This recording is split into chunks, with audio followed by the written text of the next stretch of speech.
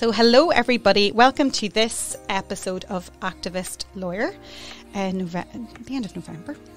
And we are joined today, I'm delighted to be joined by Kevin Hanratty, Director of the Human Rights Consortium. Thanks, Kevin. Thanks for having me, Sarah. Not at all. We've been in touch a little bit, Kevin, just back and forth about some of the work that you guys have been doing. And I know last year we were really lucky that one of our podcast episodes featured in the Northern Ireland Human Rights Festival, which very timely is coming up very soon. So we'll talk a little bit about that. But really, really appreciative of you giving up your time and to discuss the really, really important work that you and your organisation and your members are doing at the moment. But firstly, just by way of background, if you wouldn't mind giving us a little bit of an introduction about yourself and just before we move on to the organisation. Yeah, no problem at all. And thanks very much for having me. Not at all. I suppose by way of background, I'm actually literally only from up the road in Drummondtee, just outside Newry here. Went to school in St Paul's in Bestbrook out the road as well. Yeah. Studied history and politics at Queen's, and then after that did a postgraduate certificate in education in Coleraine and teaching history. I suppose like a lot of people trying to discover and search for what I wanted to do after university. And then quite randomly, I suppose, got offered an internship with Seamus Mallon at Stormont back in 2001 for that summer. And really from that point on, I sort of took a bit of a tangent and worked in politics for about 4 years. I worked for the SDLP as a research and policy officer for various MLAs in the town here, John Fee, the late John Fee and Dominic Bradley.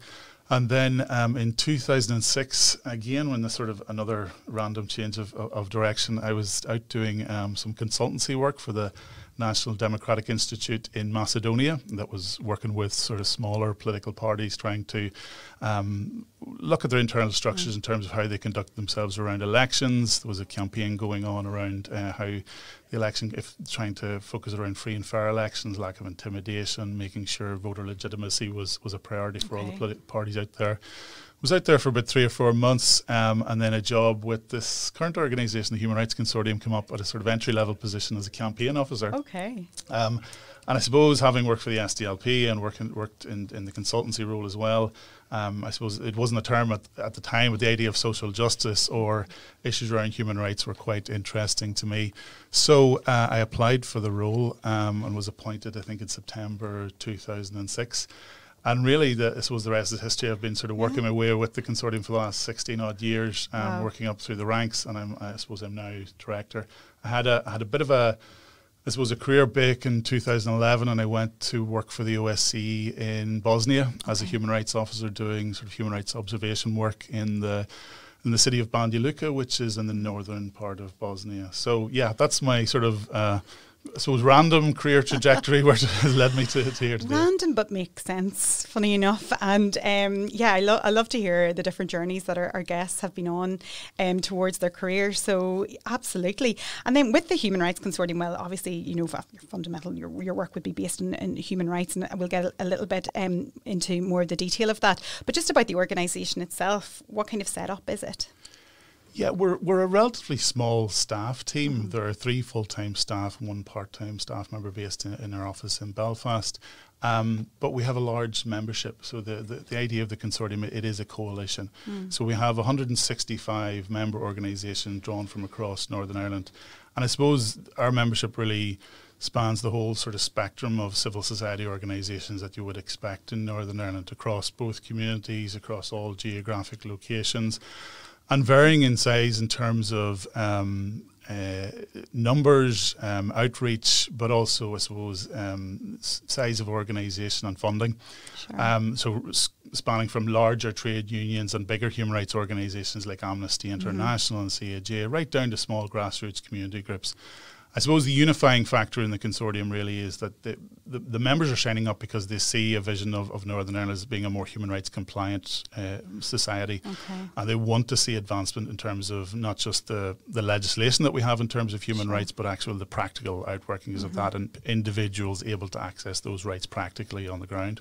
Okay, so you joined the organisation in 2006, and I know you said you had a small break there, but between you joining and now, you know, has the core areas of the work changed somewhat? And I guess the types of work that you're focusing on really much depends and evolves with the political climate at the time. It's probably an obvious statement. Yeah, absolutely. And I suppose obviously it goes without saying that the political climate in Northern Ireland in that period has been completely up and down in terms of our own governance, but also in terms of what the UK government have been doing. I suppose the long-running campaign and the sort of core of our work in the Human Rights Consortium is the long-standing campaign to get a Bill of Rights for Northern Ireland. So the Good Friday Agreement in the Rights, Safeguards and Equality of Opportunity section of that agreement stated that there were a couple of core commitments by the UK government that they would incorporate into domestic law the European Convention on Human Rights, and they did that through the Human Rights Act, and I know we'll probably come on to that later. But the other key commitment was to build on those convention rights, draw on international experience and evidence, and then add additional rights for Northern Ireland in a specific Northern Ireland Bill of Rights. So that's our core campaign. There have been, I suppose, various processes and steps along the way. There have been elements of political opposition from some parties here and some different formulations of the UK government. We're in a really interesting place now where we actually have majority political support for a Bill of Rights for the first time in a long time. What does that look like? I suppose for this part of the world? What happened following the New Decade, New Approach was there was a commitment to look at the content of a Bill of Rights and look at the creation of a Bill of Rights. We felt at the time that it should have went much further. It should have made a direct commitment to have a Bill of Rights. It should have committed to ensuring that that Bill of Rights reflected local circumstances and international standards that the UK are signed up to. But it was a fairly limited set of, I suppose, rules for how that committee was going to operate. But it started work in earnest back in, I think, March of 2020, following the restoration of the Assembly. But what we saw, I think, particularly during the COVID lockdown and the influx of civil society organisations who were willing to give evidence to that committee, we saw a very strong focus on evidencing and highlighting the clear gaps that exist in terms of human rights standards in Northern Ireland. So in terms of civil and political rights, we're quite well protected in the north at the minute, at least, under the Human Rights Act. But the big gaps span the sort of international standards that cover things like social and economic rights around housing, poverty, food, education, right into sort of gender issues, CEDAW, the protection of women, gender-based issues, race, the protection of persons with disabilities, the United Nations Convention on the Rights of Persons with Disabilities, and the whole sort of spectrum of additional rights that haven't been incorporated into local law. So I think the evidence base was quite overwhelming for politicians who sat on that committee. And what we had, and this is sort of the tail end of last year, 2021, coming into early 2022, we still had opposition from the DUP, but we had sort of turned a corner with some of the other parties, and we now had the Alliance, Ulster Unionist Party, SDLP, Sinn Féin, all signed up to not only the concept of a Bill of Rights, but a Bill of Rights that was more in line with some of those progressive standards drawn from the UN principles that the UK had signed up to, but not necessarily incorporated into domestic law. So that is a real important point that we've reached, despite it taking almost 22 years to get there. And we should have had a Bill of Rights a long time ago. Sure. But this is an important point. The real difficulty that we face now is that the UK government are refusing to move on this unless they get political consensus. So they want all 5 main political parties to be signed up to this. And currently that's not possible. But our view is that this effectively is handing one party a veto over progress on human rights in Northern Ireland, which is unacceptable, and they should be going with the majority. And I suppose linked to that is the important fact that there's a consistent majority of people in Northern Ireland from across both communities that have not only supported this idea now, but historically going back 10, 15, 20 years. So the polling, we conducted polling with Queen's, Ulster University, funded by the Joseph Rowntree Charitable Trust in 2021. And again, when you ask questions about additional rights around health, around education, around food, around housing, upwards of 80+% of people across both communities are supportive of the concept of incorporating those type of rights into a Bill of Rights. And I think particularly in the back of COVID, we saw rights around health and around education being particularly important for people. And I think those statistics were particularly high in the sort of high 80s, low 90s percentage-wise. So there's an outstanding commitment there in terms of the Good Friday Agreement, but there's an overwhelming evidence base for this to be delivered. So that campaign has formed the core of our work over the last 22 years.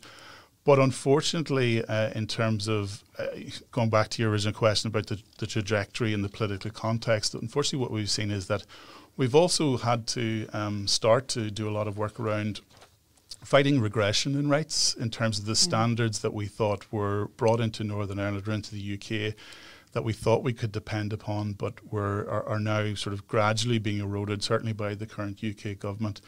I suppose that goes back to a period in 2012 where there was efforts to by the Conservative and Lib Dem coalition to look at the Human Rights Act and to see how they could reform or shift that. At that stage, it was around conversations about writing a UK constitution, because obviously there's an unwritten constitution in the UK. But for many people, that was a proxy for how do we undermine or remove the Human Rights Act. There was a revisiting of that concept in 2016, and now in the last 2 years, the UK government are really going for it in terms of trying to destroy the Human Rights Act. Absolutely. How frustrating is that? I mean, to just work so hard and to have the support and the evidence base there for this change. And not even, as you said, to change, but it's to retain and ensure retention of rights and fundamental, rights that we already have. A lot of those connected to the European Convention on Human Rights. So just before we spoke, we mentioned Mr. Raab, and we know that this is his baby, I think, and he's going to go full throttle with this. What can be done in terms of your campaign? What more is this a matter that you, just as Northern Ireland, is working on, or does this affect obviously the other devolved governments too? I mean, there must be more kickback than. Yeah, it affects everyone across the UK. The Human Rights Act is unusual in that it is the one sort of the one major piece of human rights legislation that applies across the UK. It was a commitment not just in the Good Friday Agreement, but it was a broader commitment as part of the devolution settlement in 1997, 1998 to incorporate the Convention rights via the Human Rights Act. And importantly, I suppose, first of all, in the context of the Good Friday Agreement, going back to that old phrase that was very prevalent in the 1990s, that idea of confidence building measures. The rights elements of the Good Friday Agreement were really important in terms of that idea of confidence building in the new institutions, to guarantee people who were taking up, I suppose, power, in mandatory coalition, that power couldn't be abused, that vetoes or the exercise of power could not be exercised, to the detriment of one community over another. So those system of safeguards, of accountability, of confidence building measures were really, really important. And core to that was the European Convention in the form of the Human Rights Act, which was written into law in 1998 and came into effect in 2000. One of the things that it did was it bound the Northern Ireland Assembly that all of this, the Assembly and the ministers had to act compatibly with the Convention rights. That was massively important. And again, that idea of building confidence, but not just at a political level, at a community level as well. That I suppose the trajectory leading up to that point in time, right from the Convention being adopted in 1948, was that if you felt there was a breach of your Convention rights, clearly you had to, up until 2000, take your case through to Strasbourg, which was quite a lengthy and a costly procedure. Yeah. And it wasn't everybody that could do that. Obviously, Northern Ireland's history in terms of the court is quite long-standing in terms of some of the Article 2 and 3 cases that were taken to Strasbourg, which really set the bar for Article 2 and 3 interpretation by the court. But that it wasn't every case was capable of going that far, being funded to go that far. So the idea behind the convention was really to bring rights home and make them accessible to people, make public authorities accountable for acting compatibly with the rights. And what we're seeing clearly at the minute is instead of taking rights home, is clearly booting them out or setting a fire under them, really, because all of that progress in the last 22 years to make public authorities accountable for the performance on the convention rights is going to be quite frankly eroded and chucked in a bin by some of the measures that have been suggested in the UK government are framing it as a UK Bill of Rights. Yeah. We've dubbed it the Rights Removal Bill, because that's essentially what it is. It will take many of those hard-won rights and sort of and scrap them. Yeah, and just in terms of, I know this isn't important, regardless, they're going to go ahead with it, it seems. But the ideology behind it, is it Brexit driven? Do you think? I know this was a pre-Brexit notion. You mentioned 2012 there, Theresa May's government were pushing this forward. But do we think that is spurring it on to have this complete disconnect from the convention? I mean, we've seen the convention completely torn to shreds over the last few months, in particular with this cabinet. So. Yeah, I think there certainly seems to be a backlash against the idea of any sort of outside interference, and what they would dub interference, we would call accountability. So I think there's an ideological opposition to the idea of sort of third party accountability, certainly at an international or regional level. So yeah, the ideological opposition to the EU and the Council of Europe have almost been intermingled. The two are separate entities, but I think the taking back control sort of mantra has really filtered into other aspects of human rights. So the Council of Europe, obviously in terms of the convention, the UK, ironically, were one of the key architects of that bill, developed in the aftermath of the Second World War to hopefully prevent against the mass violation of human rights on a global and sort of European scale. To now flash forward to a situation where they're not only tearing that convention up, but they're openly critiquing judges and lawyers and attacking them for using the very things that are upholding the rule of law in this country and upholding human rights. So it's a really worrying situation in terms of where we're at. It really is. And just staying on that point, I guess with Brexit, I suppose we're up here and we're out of the EU. Our neighbours, Ireland, are in the EU. We have, our unique little position in the world here, Irish citizens, British Irish, or both, whatever you might be. How do you see, it's almost like a two-tier system, is it? Or maybe that's the wrong way to describe it, because I know they're both two different jurisdictions.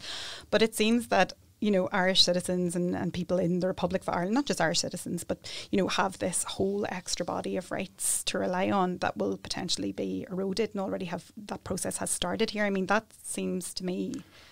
Yeah, I think the referendum, it took everybody completely by surprise.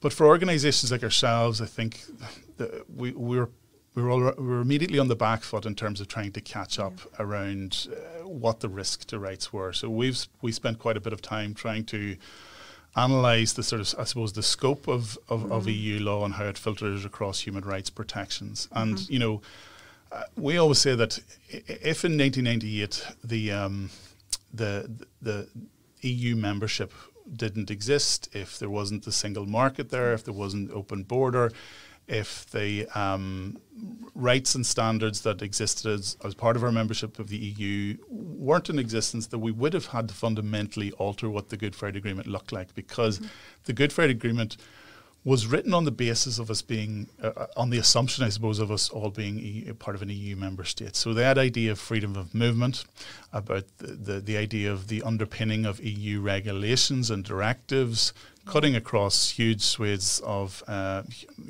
overlap with human rights, particularly these non-discrimination provisions that have been so important here, and right through the Charter of Fundamental Rights.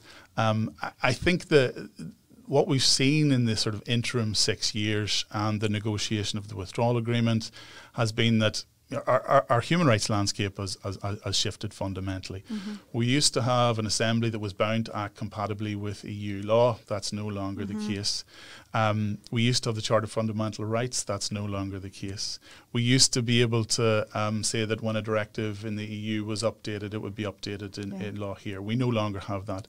Now, we do have very many organisations like ourselves sort of advocated and campaigned for specific measures in Northern Ireland to protect some of the human rights provisions that were guaranteed in the Good Friday Agreement and had overlap with EU protections.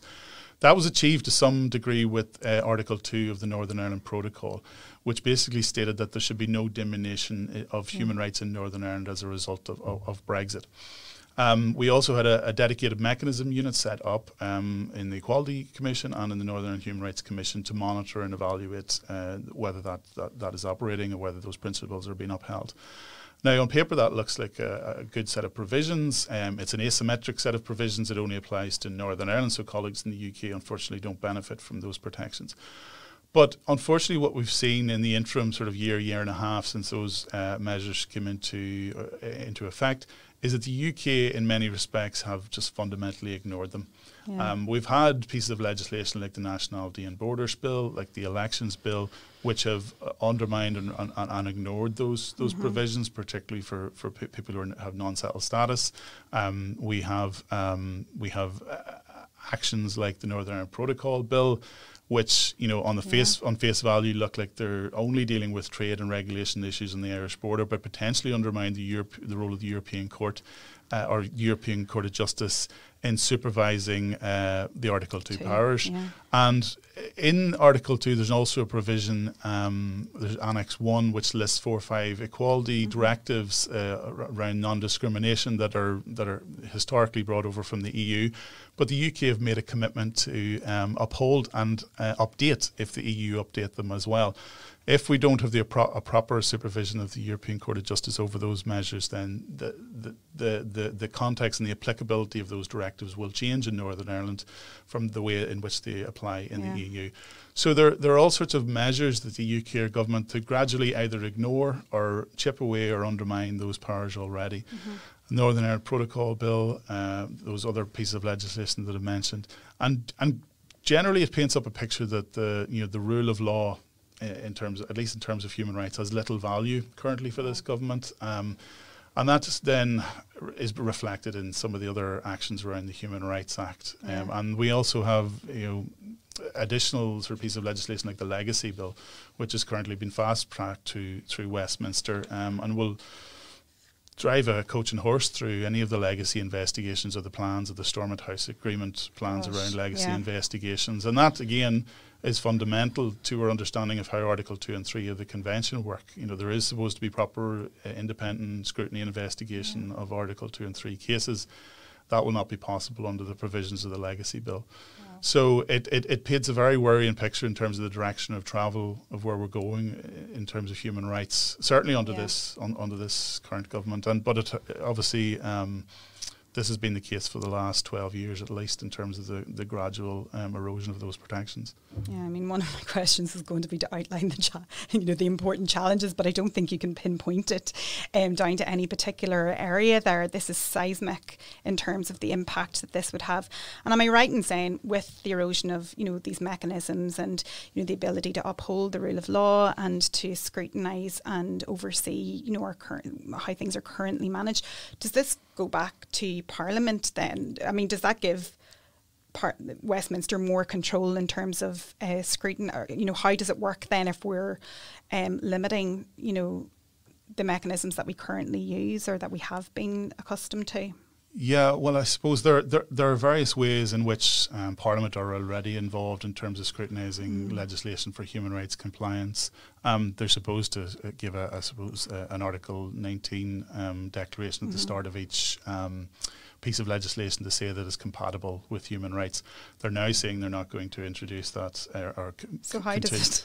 Well, I think, to be fair, what they actually want to do is see Parliament being more involved in some of this human rights scrutiny. Okay. But for me, that is a code word for potentially preventing any progression. Absolutely. I think we currently have a system whereby courts here can say that a piece of legislation is not compatible with the ECHR sort of declaration of incompatibility.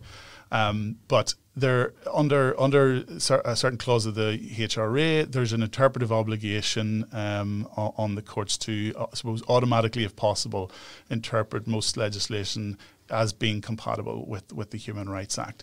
The government are saying that they're going to remove that interpretive obligation. So that would leave, I suppose, the legal landscape in terms of whether thousands of pieces of legislation are compatible with the Convention rights up in the air. Yeah. And it will also mean that it's the likelihood of more declarations of incompatibility will increase, and therefore they will have to return to the Parliament, to the Westminster Parliament, if that legislation needs to be changed to be compatible with Convention rights or to make it compatible with Convention rights.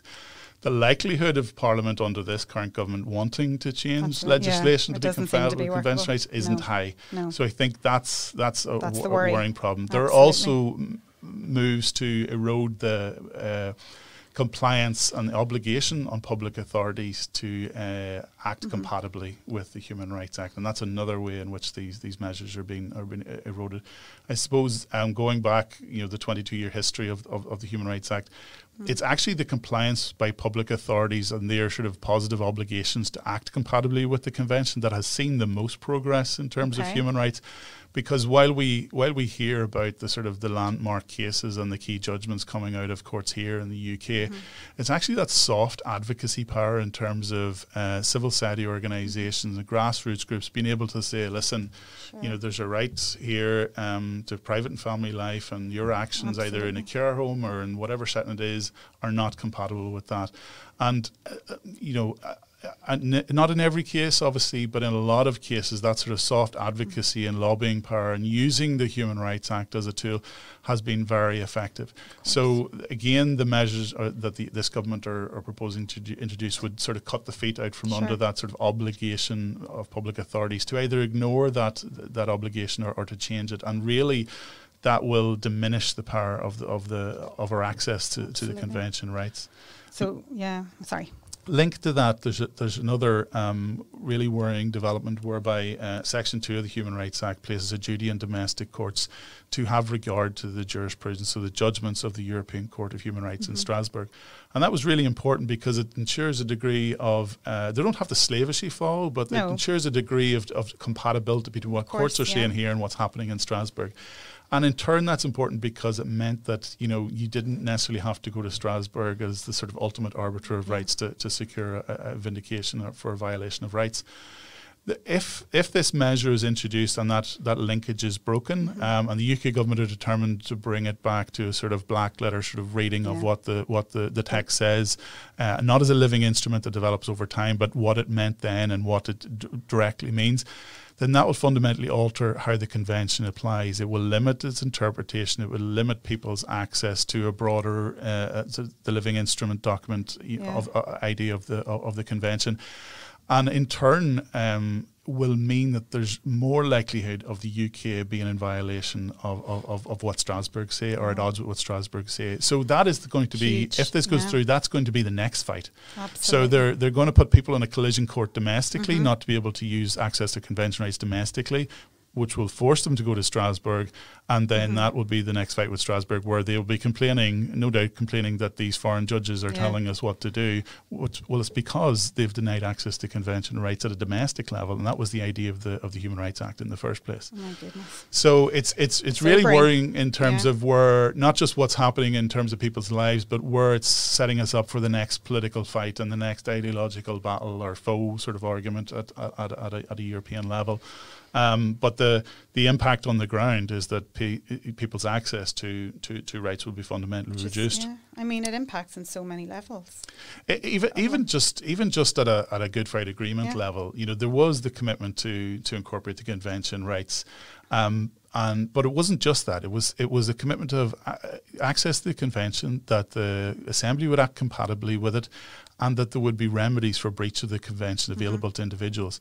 Now, what the current government will tell us is that, well, we're going to replicate the Convention rights, and they'll still be there. And that will mean that they're still compliant with the Good Friday Agreement. In their eyes. They think that. But if you fundamentally alter how the Convention rights have been accessible, the level of protection enjoyed under the Convention since 2002, then you fundamentally alter people's access to the rights. Plus, they're also introducing a new permission stage, whereby the person has to show or evidence serious disadvantage before a case can proceed under the Human Rights Act. Now, that is a measure that will limit people's access to the courts and to those remedies as outlined not only in the Convention but in the Good Friday Agreement as well.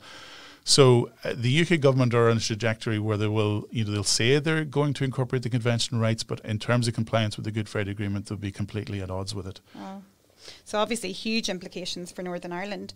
But with this, because it's UK-wide and it's going to impact everybody, do you liaise with your colleagues or counterparts across the UK on this? Because it seems to me to be so overwhelmingly important and fundamental to all of us. Absolutely. How does that work? Yeah, it's such a horrible piece of legislation. It really is. And it has the potential to violate so many people's rights and remove access to rights that there is what I can only call a mass mobilisation across the UK at a civil society level to resist this piece of legislation.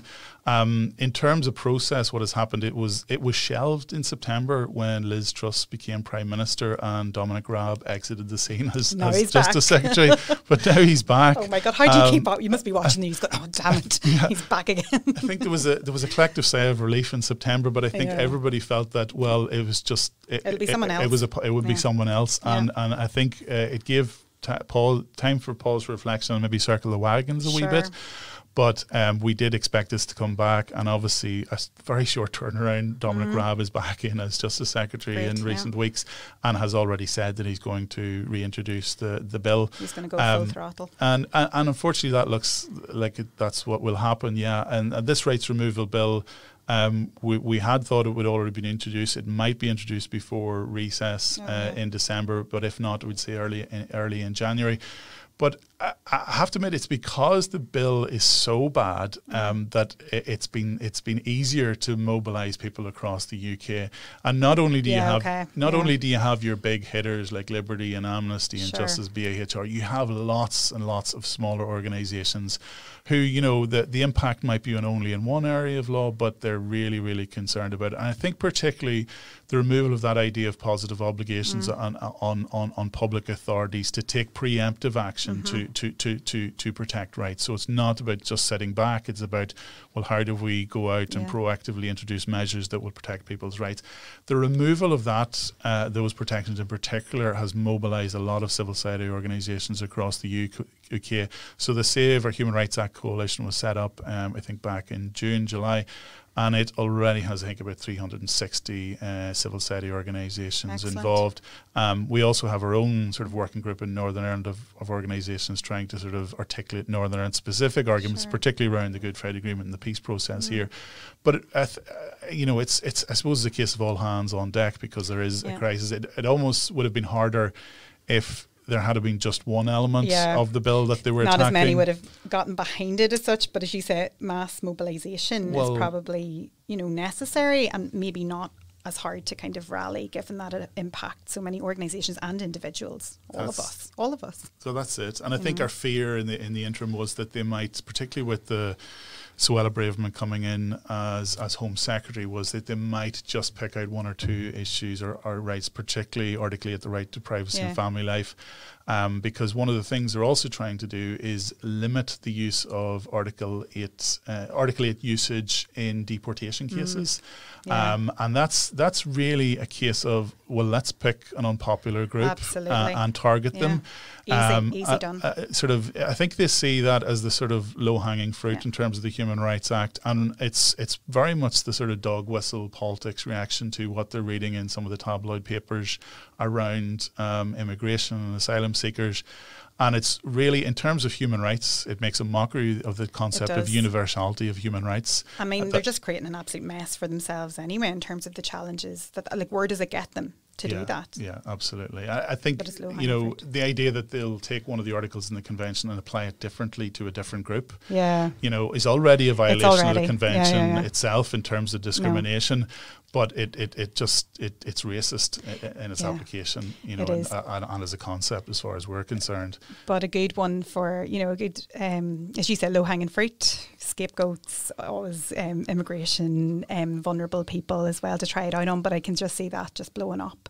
And I think our fear was that they would just come back with and they may still do this, with a version of that rights removal bill that just targeted, one or two things where they feel they might get more support.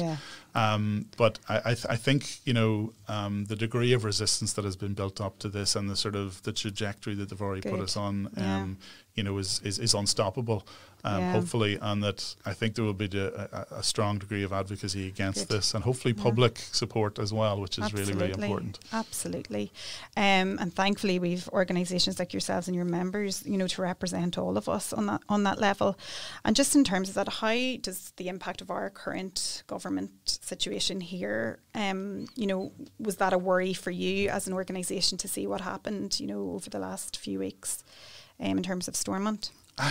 I think it's worrying just on multiple levels. Obviously you have the cost of living crisis in terms of just making day-to-day decisions as regards expenditure and debt, and even the application of those funds that are coming through at a UK level. You have the negotiations around the protocol and the future of that, and obviously having sort of Northern Ireland voices feeding into that would be helpful. But some of the division at the minute is quite unhelpful in terms of the politics that's going on, in terms of community division. Folks are saying that, even in our membership, that some of the spaces that used to be there for sort of peace building and sort of conversations is rapidly decreasing because of some of the division that's been created around the protocol, unhelpfully, I think. And then at a UK level, I think when it comes to the protocol bill, the legacy bill, the attempts to remove the Human Rights Act, the lack of that executive voice, the lack of a voice in the Assembly to resist some of these measures is really, really telling. We had a conference a couple of weeks ago where we had the Scottish Justice Minister and the Welsh Social Justice Minister speaking. We had Naomi Long, but she was no longer a minister. Now, obviously, she's a great supporter of the Human Rights Act. It was great having her there, but she wasn't a minister. Likewise, the Scottish and the Welsh executive have formally come out to say that they reject the bill. They've already rejected a motion, a Sewell Convention motion in the Welsh Senate. We haven't, because we don't have an assembly, we can't even be asked. And we haven't an executive to take a decision around it. And that's in a situation where, as regards the Human Rights Act, it's not, you can't always assume that, there will be division around this. There's potentially, given the centrality of the Human Rights Act to the Good Friday Agreement, that we might get a consensus in our executive that actually don't touch it, leave it alone. We've had MPs like Jim Shannon stand up in the House of Commons and say, listen, this is a really important piece of legislation that doesn't need changed. If anything, we need rights added to it. So, I don't think we should assume that if the executive was there, they wouldn't be able to agree. As fond as they are of disagreeing, I think potentially, given the size of this piece of legislation and the importance, it might be that there might be agreement. But if we don't have that executive in place, I suppose that's one of the gaps that we see, that there is no one to stand up for Northern Ireland at that sort of governmental level and say no, not in our name type thing, Gosh. And just in terms of strategizing and planning ahead, how does it work for your organisation now? I mean, the future seems to have been uncertain since as far as I can remember. I just can't remember having any certainty in the last while anyway. But it must be difficult to plan ahead. But how do you do it? Because you do have a huge membership. You have to consider so many factors, not alone the political pressure at the time, whoever that might be in power. What's next, and how do you figure all of that out in terms of your ultimate objectives? I think the big problem, as you said, is that things are so tenuous at the minute that they're so existing standards are under threat, that we need to respond to that threat, but then that has an impact on other resources and other capacities. For us, I suppose, we want to be forward facing. We want to be looking at, well, where are the gaps in work, and we fill the additional rights, and what does that look like? And that goes back to our work on the Bill of Rights. And I think our members, particularly in civil society, that's where they want to see things moving as well. I think COVID and the cost of living crisis has really crystallised in people's minds the fact that, old traditional sort of worn out arguments about, the cost of, additional rights, or we can't afford to, implement sort of, even things around destitution or homelessness or housing. Well, the pandemic clearly showed that actually that's not true. You can do. Where there's a will, there's a way. Absolutely. And old sort of notions around social and economic rights, you can't take away the power of elected representatives to make, decisions around finite resources. Well, it's not about that. It's actually about setting a direction of travel, and then you guys go off and see how we get there. It's about setting those sort of minimum core obligations in place. We have all sorts of, analysis in Northern Ireland that talks about health inequalities and mental health inequalities and different equalities in terms of services. But when it comes to solutions, they're never framed as right solutions. They're never framed as, well, actually what we need to do is establish a right to an adequate standard of physical and mental health, and look at the UN standards and bring it into Northern Ireland, see how we can develop a healthcare service and pathways around public services that are human rights compliant. And that's all people are asking for. It's about having human rights compliant decision making. Sure. And while there are really good measures that are taken by individual ministers and individual departments, and no one would knock that, it's the level of inconsistency. It's the lack of sort of knowing that, well, we can count on those public authorities to make a sort of human rights compliant, almost go through a checklist.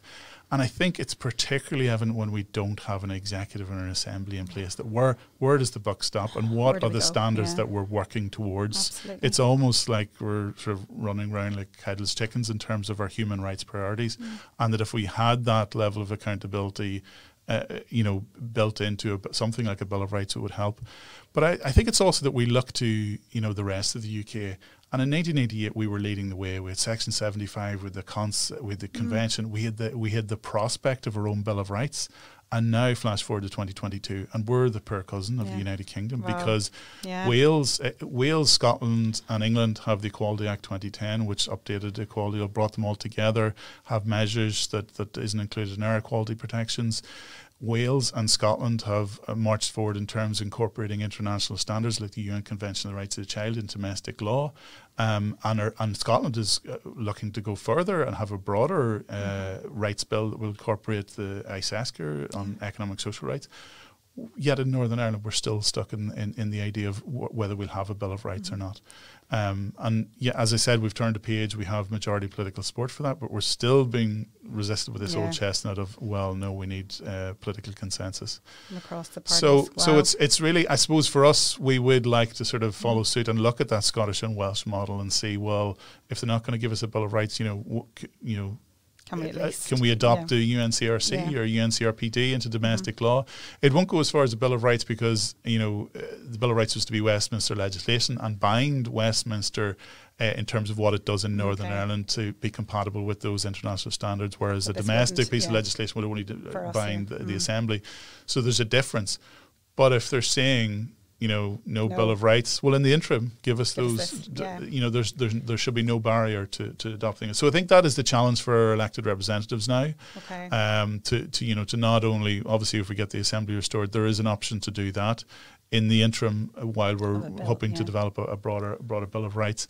But it doesn't help if the floor is being cut out from under us in terms of the convention rights and some of the protocol protections that we thought were the basis for moving onwards, because clearly the direction of travel is backwards rather than forwards. Gosh, oh my goodness, it's just so overwhelming, isn't it? And startling just to hear where we're at, even in the context of the other devolved governments as well. Yeah, so another area of our work that we try to focus on with our members is the UK's obligations under international standards. So every member state of the United Nations signs up to a range, or has the option of signing up to a range of what are effectively human rights treaties. So there are a range of covenants. I mentioned some of them already, but they range from issue-specific areas like persons with disabilities, discrimination against women, the Convention on the Rights of the Child, right up to sort of covenants dealing with economic and social rights and civil and political rights. These treaties are really important, I suppose, because they sort of set the standard and set the bar internationally for the type of rights that most societies sort of should aspire to adopting within their laws domestically. Some of the rights, the civil and political rights like ICCPR, Many of the provisions of that treaty will already be adopted into domestic law in the UK via the Human Rights Act that we've been talking about.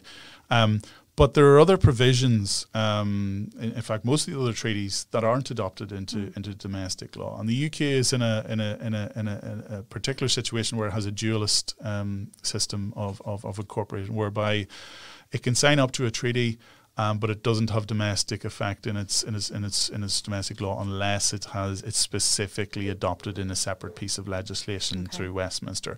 Other countries have monist systems whereby if they sign up to a treaty on an international level, it's automatically accessible in their courts to its citizens. The difficulty then that this leaves us in is that, we clearly then have gaps in our rights in terms of what the ideal is and what the current situation is on the ground. A long-running campaign for us has been obviously the Bill of Rights, and we'd feel that the gaps in terms of the Bill of Rights that it could fill are those suite of international standards. And in lieu of being able to realise or access those rights via domestic legislation, one way in which the UK can be held to account for its performance under those treaties, because it has a political obligation to the UN to realise, to give effect to those treaties, those treaty provisions in its domestic jurisdiction. And one of the ways it can be held to account is by what's called a treaty monitoring process at the UN. So this is, I suppose, it's a cyclical process whereby every 4 to 5 years the UK is reviewed for its performance under each of those covenants. Yeah. And what happens is the state party is supposed to consult with civil society and the public around what has happened, how are these rights being realised, what can they do better. They then draft a state party report and submit it to the UN.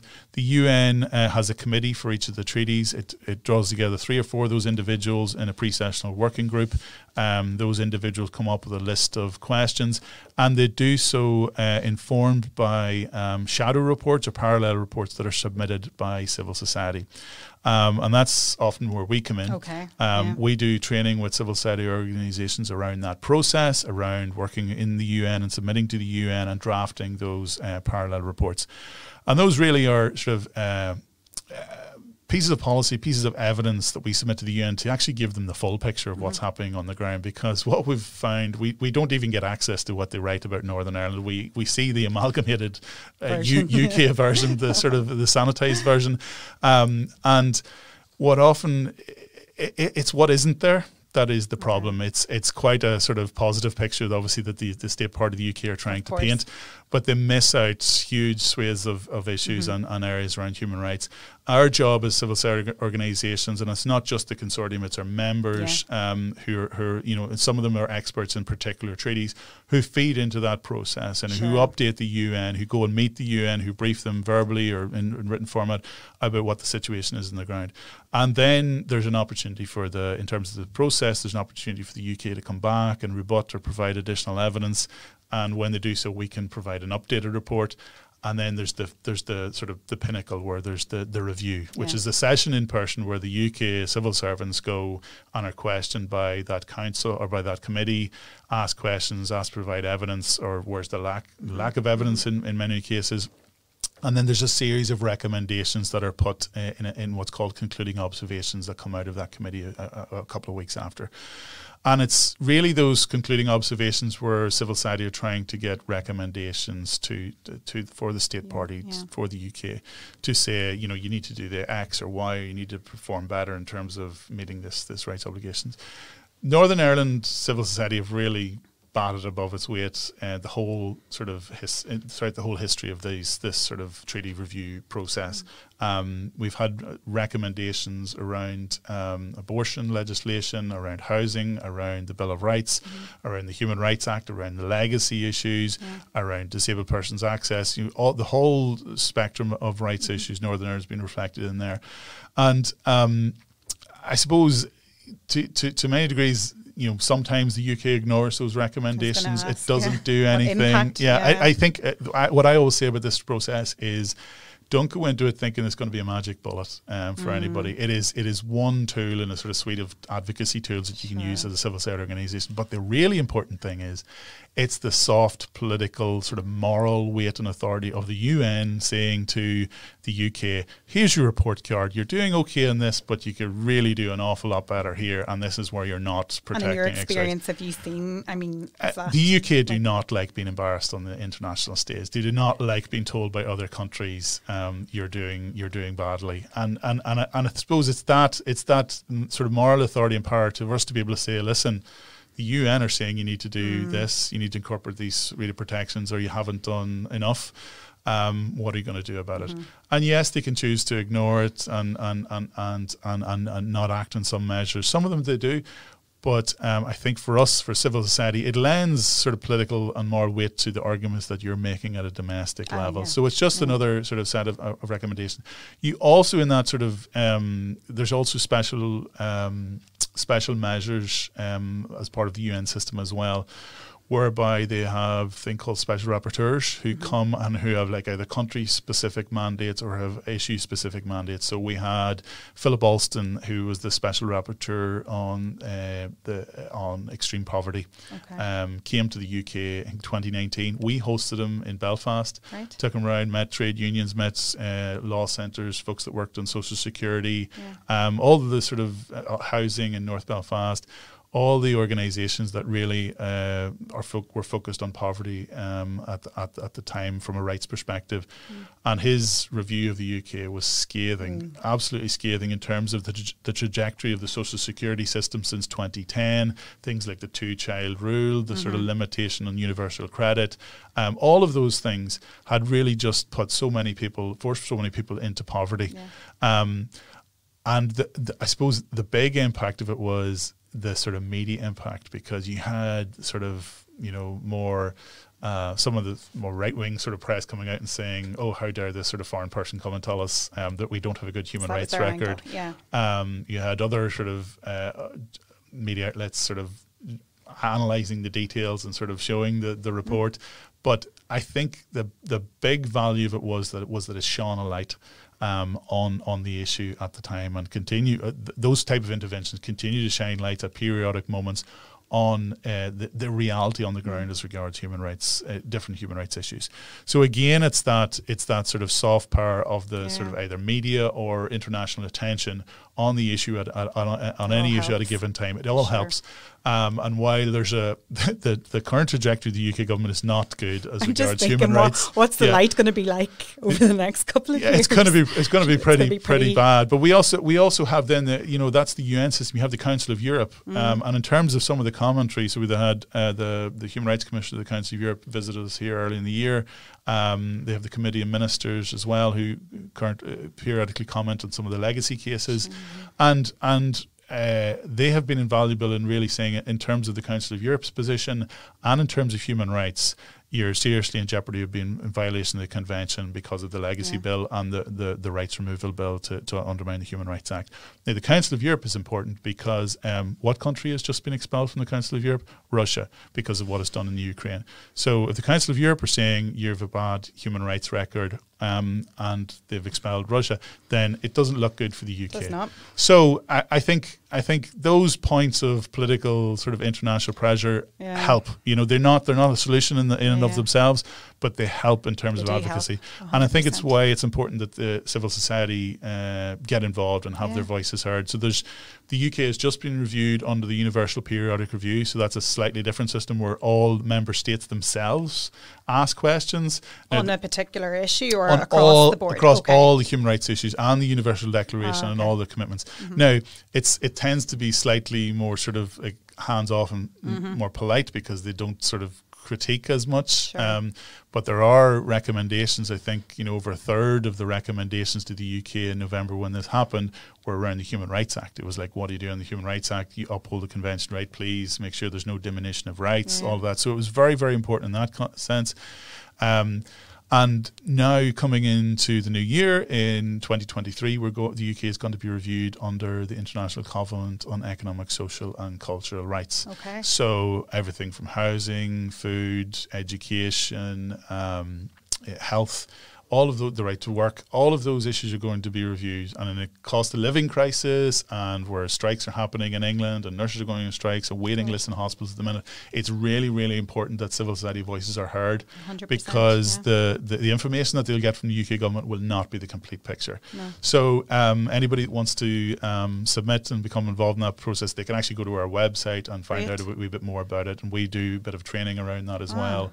And the deadline for making a submission is in early January, although they'll hopefully get a second bite at the cherry later in the year as well. And would that be organisations or individuals? Usually organisations, but organisations can pool together as well. If they don't have capacity themselves, they can pool together, and actually the UN recommend that groups come together and do it on a joint basis. That's great to see how that works in practice, because I mean, I've been party to or reviewed reports and recommendations before, but you never quite understand, maybe that's on one particular matter, but collectively how it can be impactful. And you've just given examples of that. So that's great, and a huge part of your work, I'd imagine. It's a sort of it has peaks and troughs, because it comes, because of that cyclical process, it comes and goes. But I suppose the challenge is really keeping the pressure in the interim sort of 3 to 4 years, to keep the pressure on public authorities to say, well, what are you doing about that recommendation? You know, and thankfully, though, it's spaced out over time. Some organisations will be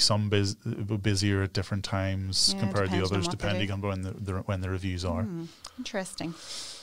But just anyone listening to this, I mean, will surely, agree that the work that you're doing, your organisation are doing, and all of the other members and other lobbyist organisations is fundamental and crucial. And that idea of mass mobilisation is obviously necessary, to challenge this. But you also celebrate human rights as well as part of your work.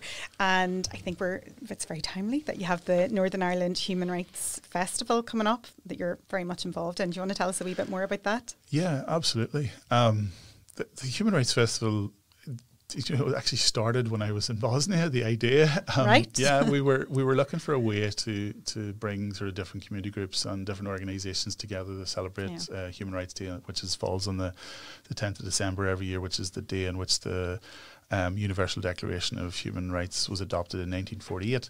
And when I was in Bosnia, we were looking for a way to sort of bring groups together to do that. So we brought a group of different cultural sort of civic society organisations together on Human Rights Day, and everybody did a bit, and talked about their issue or different cultural backgrounds, and it was a great gathering. And then I came back home, and traditionally on the 10th of December, we had all been scrambling to do something or hold an event or have a talk. And everybody was trying to do it on the same day, which meant sometimes nobody got to anything, or it was overlapping, and it was a bit. So we just thought, well, listen, what about we try and do a bit of coordination around this, and maybe sort of have a facilitated day or a couple of days. And our members and civil society generally just really bought into the concept. And it started off as 2 days. I think we rented with a space upstairs in the Ulster Hall, and that was it. And then it has grown really into a week-long series of events, which is really, I suppose, a hybrid mix of your traditional sort of talks and lectures about human rights, but also integrated with like artistic and creative events and the sort of best of like talent from Northern Ireland and beyond, in terms of just sharing different cultural, international, local perspectives on social justice issues or rights issues, or lots of organisations don't even frame them as rights issues. For us, when we look at them, they're rights issues, but for them, they're just issues or concerns they're working on that they've interpreted through some sort of art medium. But they fit absolutely really well in the festival, and a great way for us of sort of talking about human rights without going into the boring language of article this or article that. And I suppose that was the other idea behind the festival. So it was about coordination on the day, on the week, but also about how we create new audiences and bring new people into conversations about human rights. Because unfortunately here, given our history, a lot of the conversation when it comes to right, it's orange and green politics, and it gets stuck in that sort of quagmire, and it doesn't move beyond it, certainly at a sort of media level, or traditional media level at least. And we wanted to sort of try and bring new audiences into conversation. So one of the folks involved at one stage described the festival as a gateway drug to human rights, but I wouldn't necessarily use that phrase myself. But it's sort of evocative description to try and that idea of just being a gateway to conversations about rights, and about bringing different audiences and new audiences into the room, and that has really worked. It's sort of there's always something for anybody who, no matter who you are, what your tastes are. And you open it up to lots of people can. It's a public. It's totally. You don't get an event in the festival unless it's open to the public. You can't have closed events. It's totally open to the public. A lot of it, obviously, because of lockdown now, has been online. But this year we're starting to open back up. And there's a sort of a mixture of online and in-person events, which is great to see. It's more accessible than to just have that hybrid approach. The hybrid really helped with accessibility. It also really opened up the audience across Northern Ireland as well and beyond, because what we saw before that was it was largely Belfast-based, the in-person events. Some events in Uri, Derry, places like that, but largely Belfast. But when you go online, you're drawing audience and participants from everywhere, from even outside. I'd say as well. People are interested in human rights here. We have some really good highlights in the festival. So we've a group of Palestinian NGOs who were shut down in the summer by the Israeli authorities, doing a really interesting talk about their experiences as human rights advocates in Palestine, happening during the week. We have a debate around the conversation around the Human Rights Act with that Save Our Human Rights Act Coalition. Everybody. You'll already be well briefed on it. Next week as well, we have a conversation around where rights sit in the conversation around constitutional change in Northern Ireland. So we've been joined by some academics at Queen's and some NGOs from Dublin and from Belfast in a conversation about that. We have a family day on the Saturday the 10th of December in the Black Box, which is always great fun for kids. So come along. And then we have Disability Action doing a range of sort of disabled persons or focused artistic events online on the 3rd of December. And 3rd of December is International Day of Persons with Disability. So we've purposely coordinated to run from the 3rd to the 10th of December. So it starts on the 3rd and finishes on the 10th. So we can include that. So Disability Action are doing a whole range of events on the 3rd. So it's great. Amazing. And you have a dedicated website, I believe. Yeah, dedicated website, nihrf.com. So folks can go and visit that, and I think everything. If everything's not up there at the minute, everything will be added to, and then over the next day. And some folks are still coming in with events to give it to it. So there's a bit of something for everybody there, hopefully. Because last year I think it was all online, wasn't it? It was all online. Yeah. It was all online the year before. Or was it the year before too? Because of COVID. But right, that's really interesting. So definitely check that out. I had looked at it, but again, just to have a proper wee look to see what's there. And the family day sounds really interesting as well for anyone with kids. Bring them along and get them interested. And even for kids, if you can't get along, there's pre-recorded stuff like there's stories about human rights pre-recorded by some of our human rights commissioners who recorded brilliant. it. Yeah, there's also like colouring in things about human rights you can download, and so there's lots for kids as well. We try and sort of have the family day and that on-demand section, particularly for kids as well. Love that. That's fantastic. Wow.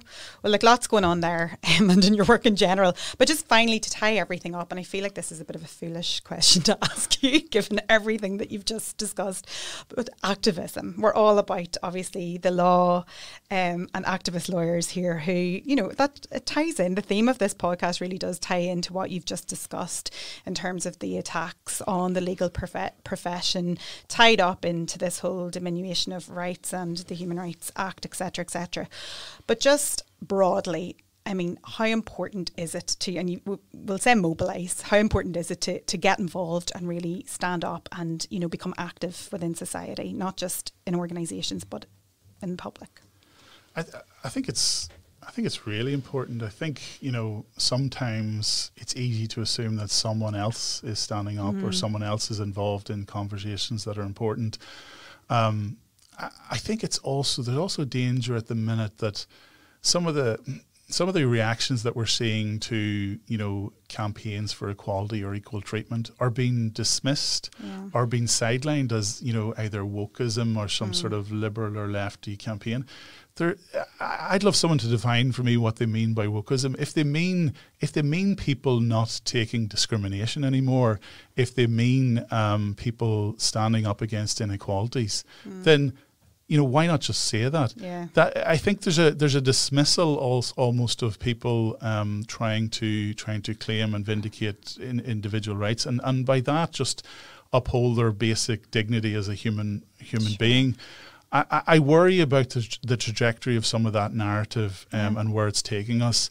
So I think instead of I think. I hate to criticize social media, but I think a lot of it is driven by folks who are keyboard warriors and feeling that they need to comment on everything and critique folks that are involved in some of these campaigns. I put a challenge to people: put your money where your mouth is and get out and get involved in some of the groups that are actively trying to make people's lives better on the ground, and then critique it. I think the power of activism is amazing. I think change only happens when people come together and work together and drive forward for change that is needed. I think it's too easy, I think, here in any society to assume that, if we had the right politicians or if we had the right political party in power, that things will change. I think that's a bit of a cop-out. I think we actually need active citizens and people involved in making the running and putting it up to politicians and in advocating for change. And linked to that, I think politics can only achieve so much. I think the law and legislation, that's where the overlap between activism and law is really important for me.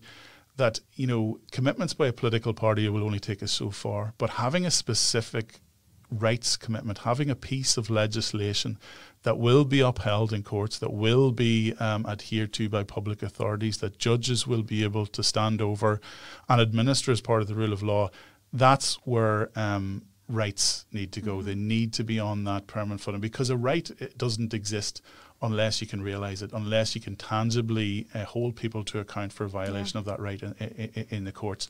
So,